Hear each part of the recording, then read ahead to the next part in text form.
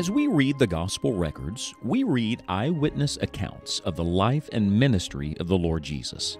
In a sense, the Gospels are just the beginning of Christ's work. The adventure continues in the book of Acts. In this study with Scott Pauley, we consider the continuing work of Christ through the Holy Spirit, who works through the apostles and the New Testament church. Now, let's get in on the adventure.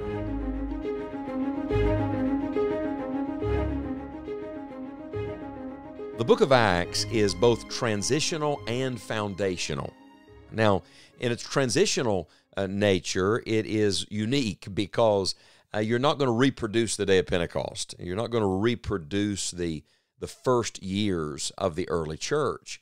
That is very special, and that's why it's recorded for us in this book of history. At the same time, the book of Acts is foundational to all of the church age, which means that though the circumstances may change, and though the culture certainly has changed, the character of the church has not changed. There are foundational principles, first principles introduced to us in the book of Acts that continue and are to be applied in every nation and in every generation. We've come in our study to the end of Acts chapter number 2. What an exciting chapter this is. The day of Pentecost, and what a day. But I would point out to you that it does not end with the day of Pentecost. Instead, it simply begins with the day of Pentecost.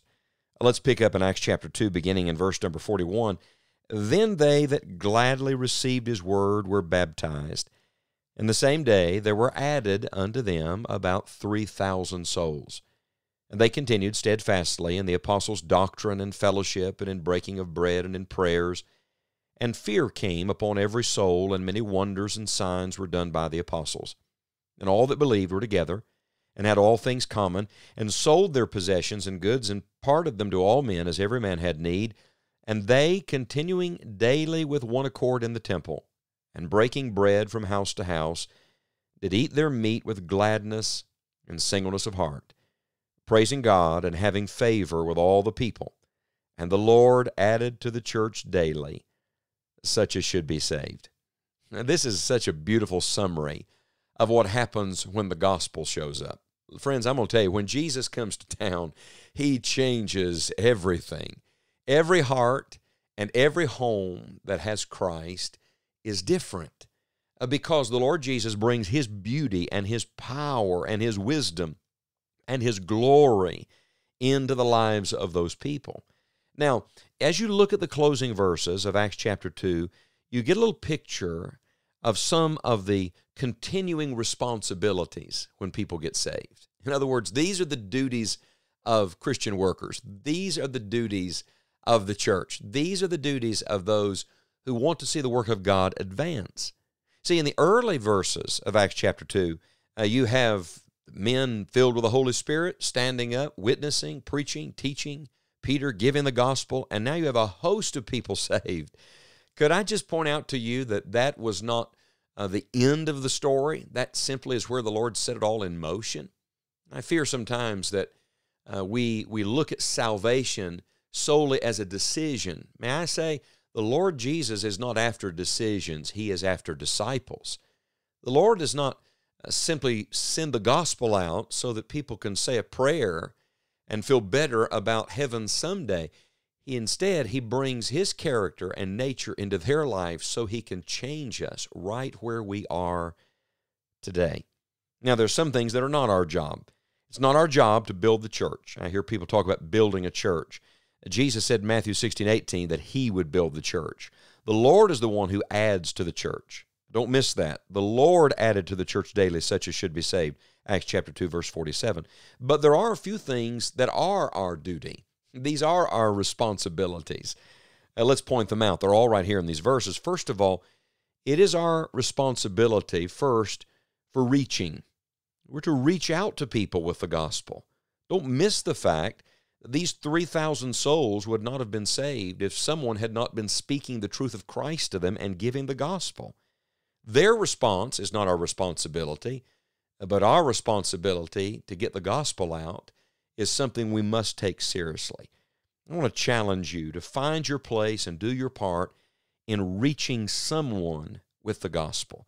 Learn how to present a logical presentation of the way of salvation.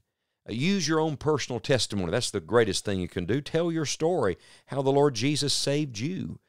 Get out where the people are. Look for people. Be alert, spiritually alert to people who are searching and who are seeking some direction, and give them the gospel. Work with the people that you already have around you. Start with your own family and friends and coworkers and schoolmates, but reach out to somebody with the gospel. Then, not only is reaching our duty, but teaching is our duty. Don't miss that. Because the Bible says immediately, as soon as they were reached for Christ and baptized, in verse 42, they continued steadfastly in the apostles' doctrine. So now we have them learning the truth of God's Word. They're being taught. The rest of the passage talks about them meeting daily. What were they meeting for? Certainly for fellowship. We'll talk about that in a moment. But they were meeting to study the Word. They were meeting to pray together. They were meeting to grow in the grace and knowledge of Jesus Christ. The Great Commission does not stop with go and teach. It says go, teach, baptize, and teach again. The first teaching is the teaching of all nations. All people need the gospel. The second teaching is the teaching of all things. Those who receive the gospel then need to be instructed in the way of God more perfectly. And so I would challenge you, seek to go after someone, reach someone for the Lord Jesus Christ, and then by the grace of God and with the help of the Lord, endeavor to teach them what you have been taught. You see, everything is to reproduce after its own kind. So if that's true, what do disciples reproduce? More disciples. Seek to reproduce yourself in the life of someone else. People must be born again. Agreed? Yes. But after the new birth, you don't stop. Birth is where the life and growth and nurturing begins. And so our duty first is reaching, then is teaching, then is caring. Do you see how much of this passage is about caring for those who are being reached and being taught? The Bible says in verse 42, there's fellowship, there's breaking of bread, there's prayers. In verse number 44, they're sharing with one another and ministering to those that have need. In fact, in verse 45, they're sacrificially giving to minister to the needs of those around them. In verse 46, they're continuing with one accord. Remember, we started with one accord. Now we're continuing with one accord. That's the great challenge, isn't it? They're breaking bread from house to house. They're eating their meat with gladness and singleness of heart. This is beautiful. Friends, this is what a church looks like. This is the way it's supposed to be. It's a family. So a person is born again, they're nurtured, and then they're treated like family. This is the caring aspect. The prayer support, the encouragement, the accountability, the fellowship. And so our responsibility first is reaching, then is teaching, then is caring, and then don't miss the last one. In verse 47, it's praising. I love it. It all leads us back to God. Every soul that is reached is to the praise of God. Every lesson that is taught to the praise of God. Every disciple that is developed to the praise of God. Every bit of care and love and unity in the church to the praise of God. Praising God. Friends, that's our duty today, to give Him praise and to give Him glory. That's why Christ is building His church, and that's why He saved us. I can tell you this, God will always do His part. The question is, will we do ours? I want to challenge you to take these 4 duties seriously today. By the grace of God, reaching, teaching, caring, and praising, may we take our place and do our part. In the book of action, and seeing the God of action, may we be people of action. May the Lord use you to do what you can right where you are. The same is true today as it was then.